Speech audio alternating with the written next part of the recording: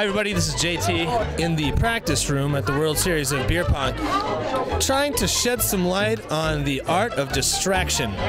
It's a known thing, people do it, and if you don't do it, you probably should be. So let's find out what people find distracting. With Mike. What do you find distracting, Mike?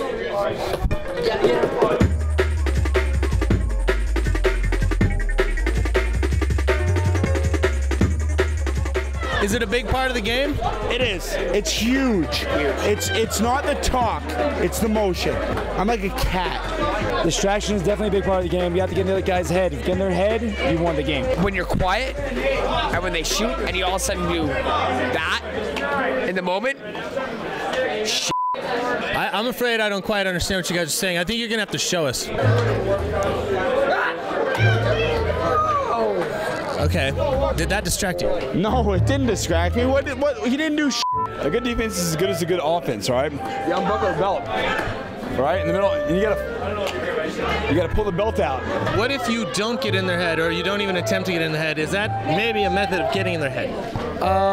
No. The less experience you have, the more distractions work. If you get like a couple of Star Trek nerds come here and you start talking shit to them, they melt.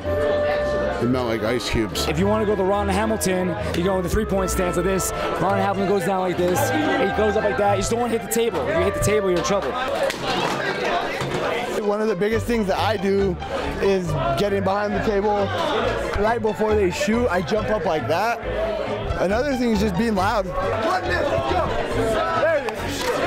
This guy right here is one of the legends of distraction. Why is he so good at distracting? Let's give him an example. Hey, I bet you work at MSG as a f***ing little lackey. We get coffee for the coach, you piece of shit.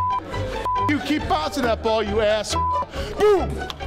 That's right. Woo! See you later! You know the great thing about it is, though, you sit here and talk shit to everybody, and people talk shit to you. End of the day, you're friends. Afterwards, you're all cool. And that's the most important thing, because they're all about to They hug it out. You hug it out. Give a hug. Everybody give a hug. You